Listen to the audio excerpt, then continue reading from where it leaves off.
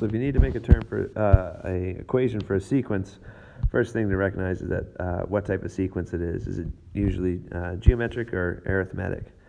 And this is an arithmetic sequence because each one decreases by the same amount each time. Negative 12 decreases by 5 to get to negative 17. It decreases by negative 5 again.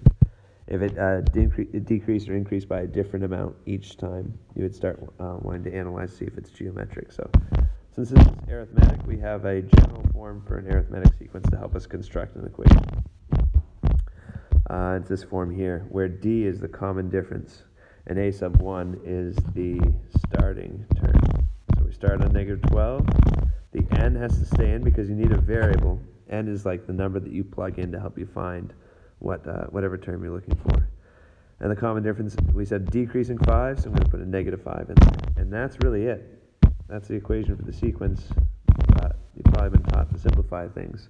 We can simplify with the distributive property. That's negative 5n plus 5. And so when you combine like terms, we have this cleaner version of the sequence. Subscript. Negative 12 plus 5, negative 7. So this is the sequence.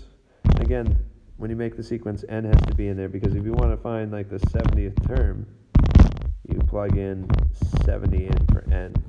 You need to have that variable so you can plug it in. But that's the nth term sequence.